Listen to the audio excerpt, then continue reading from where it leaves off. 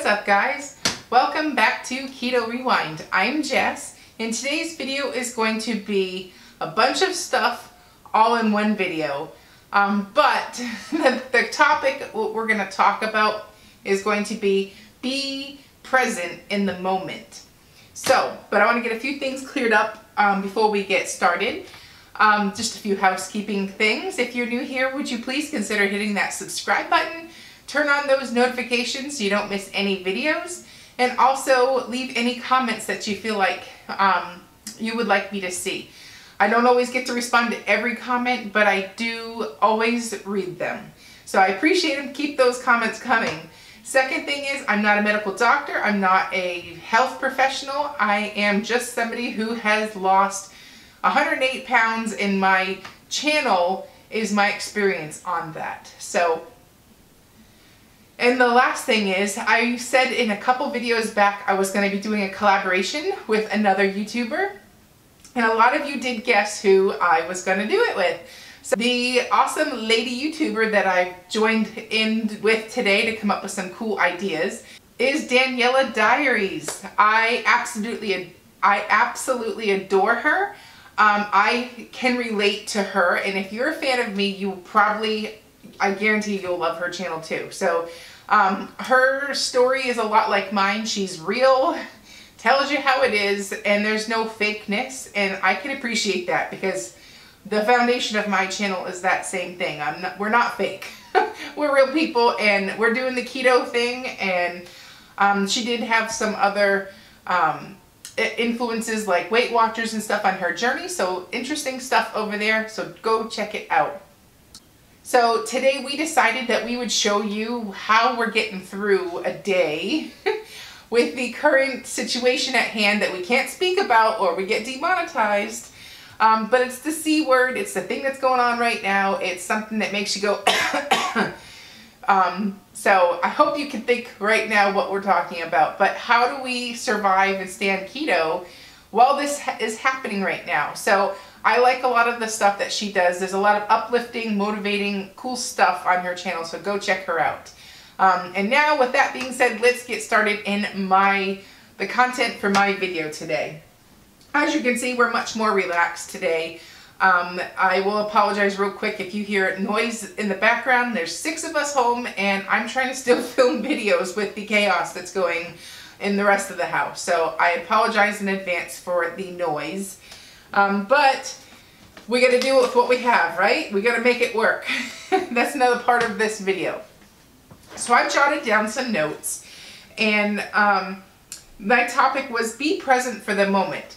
And it kind of goes along with along the lines of the previous videos I've been making during this difficult time with our coworker, we're going to call it, not because we can't say the word. So our coworker is giving us some trouble right now, and it makes it hard to stay keto. It's hard to find food. It's hard to not stressy. All of this stuff, this coworker has really been getting to us. So what can we do? What do we do about that? So I thought this video is going to be something that really can help make light of the situation. Now, the first thing I want to say is we've just been given the keys to the kingdom. Yes, as much as it seems so impossible right now to get anything done because we're stuck in our homes, we can't go to work, and then those that do have to go to work are going to like healthcare, super stressful, sad, scary situations, all this stuff. You know, like although we're very affected by what's happening right now, we've just been given keys to the kingdom. Now, what do I mean by that? Well, we have a lot of time if you're like me, there's a lot of people that follow me that you're home. The whole family's home, you know, or you're working from home, or there's a lot of time in your day that's just been freed up that before you could just go do whatever and, you know, jam it packed outside of the house. Well, now we've just been pretty much put in place, and that's if you're doing your part. Please stay home. Please stay home and help others by staying home. So this is the time that we get some good work done in our journey, and it has nothing to do with the food that we can or can't get, has nothing to do with what's going on in the world. It has nothing to do with anything you did in the past. It's something that you can work on today. And that is, you've got to learn to know yourself. Do you know yourself? Honestly. Have you ever, like, for instance, you meet somebody new. They become a friend. But you didn't just go from who are you, stranger type relationship, to best friends, right? That took spending time together. That took getting to know each other, learning what they like, finding what you like about that person, and you know, you basically got to know them. It doesn't go from we just met today to instant best friends. I mean, maybe in a few rare cases, but you know what I'm trying to say. It takes time to get to know somebody, and then they become your best friend. Have you ever done that with yourself? Do you even know yourself? That's what this whole video is going to be about. Now, I think one of the best ways to learn about yourself is in a moment like this where you have nothing really else to do. With the amount of chaos going on in the background, you know, like this is the time where you set aside every day and you get to know yourself. Use this time that you have, that you didn't have before, and get to know yourself. And what I mean by that, that means journaling. I like to use just an old-fashioned notebook and pen, and I'll write stuff down, stuff that I love about myself, stuff that I don't love about myself, stuff that goals, you know, dreams, like just jot that stuff down and learn about, like, those thoughts that are coming out in that moment are the thoughts that are real to you, that like those thoughts are the ones you should be working on right away. So sit there and journal. Meditate, a huge one. I want to actually learn how to meditate. It's on my list. Got time, gotta probably start doing some meditating. And daydreaming. There's nothing wrong with sitting in a chair, getting a bubbly or a sparkling water, an iced tea, and just sitting there and thinking about what do you want out of life. You know, daydream. So you don't know yourself if you don't take time to do that. So now here's the thing. You have to balance the giving and the receiving. Right now, it's so easy to have that balance out of whack because your kids are home. You might probably still have a job that you're expected to put in normal hours with the kids in the background. You may have parents in town. You may have whatever type of situation. So you may be giving so much of yourself that you're getting burned out and you're not taking the time to balance the giving and receiving. So what I mean by that is that having that out of whack is going to create excess stress. And the first thing, if you're like me, to go is going to be the taking time for you. So, and now you're not pouring, you're pouring from an empty cup. And the whole house gets affected by that. So you have to take time for yourself to make this whole situation work. And why not? So it's okay to be angry, sad, upset, make mistakes, you know, all that that stuff. So when I find myself, my new ways to cope with stuff, I am a very emotional person. I can get wound up real quick. Something I've always done, but the difference in me now versus a year ago me, I set time limits now on when I can wallow in my doom and gloom. You know, like, there's a time limit now. I let myself process it. I'm human, I have emotions. We're sad for reasons, we're happy for reasons. So I let those emotions run its course, but there's a time limit on that now. I don't spend all day wallowing in my frustrations, you know, because the more and more and more you sit in it, it's like you're marinating in it and you're stewing in it, and it's starting to build, and then now you're becoming critical of everything in your day instead of just moving on, like bless and release. All right, I'm mad, I'm sad. Okay, over, all done. Now we're going to concentrate on something else. Mentality. So the more that you are basically wallowing in that, the less time you have for the balance of the giving and the receiving. Because right now you're just giving, giving, giving, and you're not receiving the good stuff. So you're like this on the scale, you know? So that's not healthy right now. You got to get centered. So anyways, also realize that it's okay to make mistakes. It's tough right now.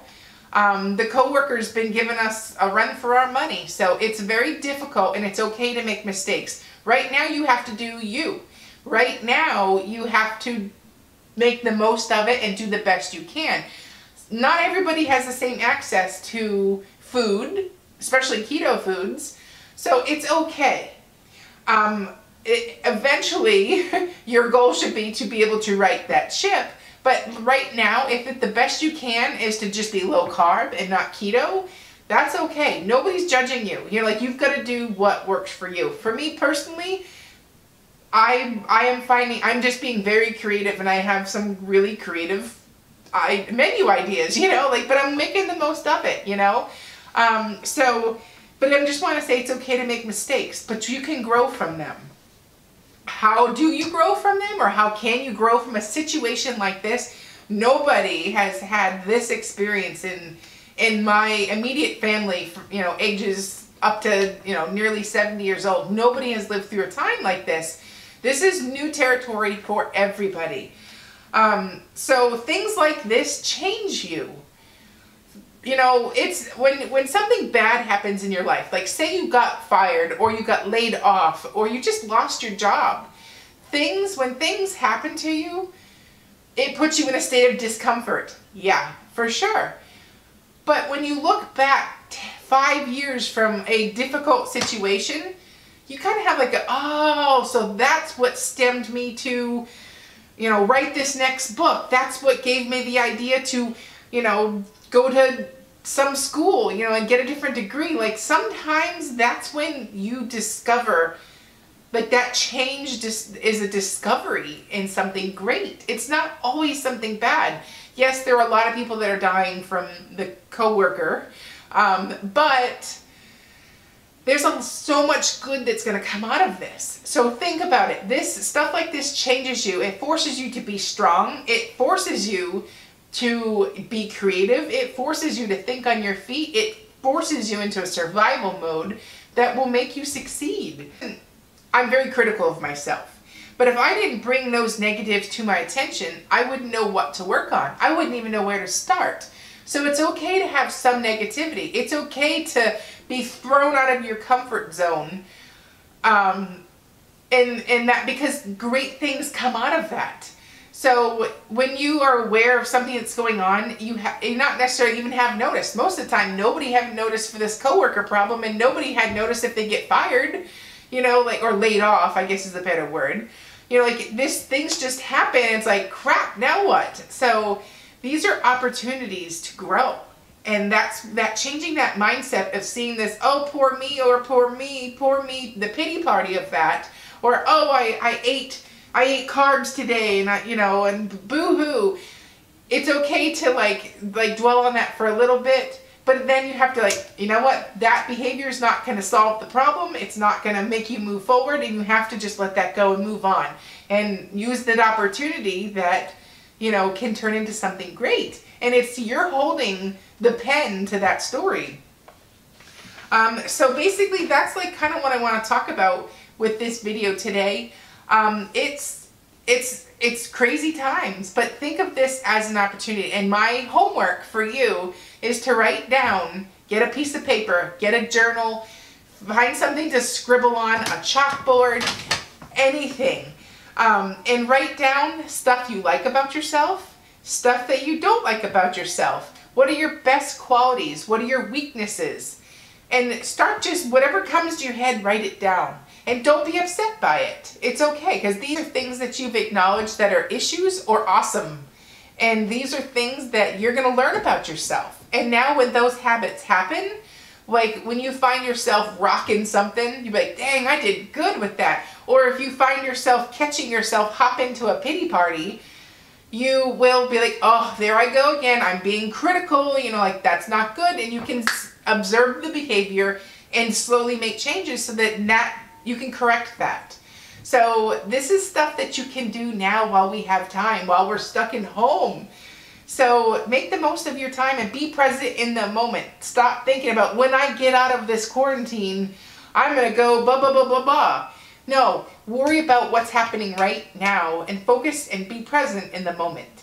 So I hope you enjoyed this video.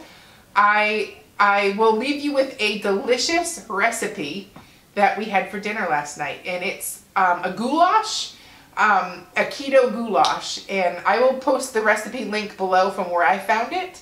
But here's how I made it. Okay, I have 1 head of shredded cabbage, 2 bay leaves, coconut aminos, kettle and fire bone broth, Rayo's, Italian spice, minced garlic, diced up onion, and a couple diced up zucchini. This is just random stuff I had in the fridge, and it's perfect time to do this. So I browned some ground beef. I think that was 2 pounds. I doubled the recipe. I browned the ground beef and then took it out. So all those bits are at the bottom of the pan, and threw in the onion and a little bit of the bone broth. And I'm just going to get the onions translucent and just like get all the flavors working, get all those bits off the bottom of the pan. And this is a Dutch oven, I believe they call it. You can also do this recipe in the Instant Pot, but there's nothing like a good smelling casserole in the oven. So Dutch oven it is.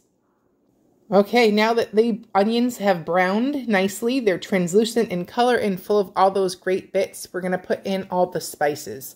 So that was onion powder.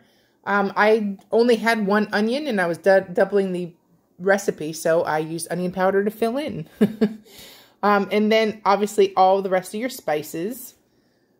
So you got the pepper, you got salt, we have garlic powder, Italian spices, and mix it all around. Get those bits off the bottom of the pan still. It just makes it for super, super flavorful dinner. And then just, if you need help getting the bits off the pan, I just re-wet it with some, the bone broth, which is so tasty, and it adds collagen and loads of flavor. So definitely don't forget about using bone broth in your recipes. Add the beef back in. Like I said, I doubled this recipe. It's just easier to reheat the next day. So cook a double batch, and there's 6 of us in the house. So, you know how that goes. And don't forget to get every little bit off that pan. Mix it around and let those flavors all come together nicely. And then the spaghetti sauce that I used in here is the Rayo's. Any low-carb sauce will do. You don't have to copy this exact one. Oh, that's also Italian seasoning. I think I already mentioned that. Sorry. And you can see that crazy going on. The kid actually wants to vacuum. I thought I'd take a video of it to prove of the rare sighting. Hey, they're 6 years old. Take advantage while they think cleaning is cool, right? So that was minced garlic and a little bit of coconut aminos, which is basically an equivalent of soy sauce, but I don't do soy. So, and my husband's celiac, so we have to do gluten-free. So coconut aminos is our go-to. And then lastly, you're going to add your sauce. And this was one of those small jars of Rayo's. But I've used a couple other brands. I think it's Marzetti. I think that's the name of it. But just check the carb content. That's where you're going to get carbs. So just be mindful of the sauce that you use. Look for no sugar. And then I just used the rest of the bone broth and let it all come together nicely. And remember, I'm making a double batch, so. And mix that around nicely so everything is all incorporated well. And the last step, stick in 2 bay leaves and then add your zucchini. Mix it all in there. You're not going to eat the bay leaf, so don't worry about that. It's just there for flavor. And obviously my pan is, I think, a 7-quart. So we're going to fill this sucker to the brim, but it's going to cook down a lot. So don't worry about it being super full. Wait till you see until I add all the cabbage. So there's the whole head of cabbage, and I'm going to put that on top. The cabbage acts like the pasta, in my opinion. It's delicious and sweet, and the flavor really just, it takes on the flavor of the whole goulash. It's not like a strong cabbage flavor, so don't be afraid of using cabbage. And mix it all up and pop it in the oven. You can see the size of my pan. I think it's a 7-quart Dutch oven. So it's a great way to cook stuff in your oven that takes a couple hours, and the whole house will smell fantastic. So we are ready to pop this bad boy in the oven. And make sure you might need to use pot holders to lift it up since it's been on the stove first. And here is the finished product.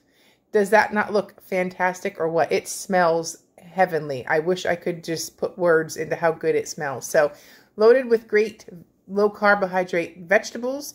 You're getting flavor from the beef and the beef broth. And we did serve it with a side salad. I made my homemade ranch dressing. I'll also put the link to that below.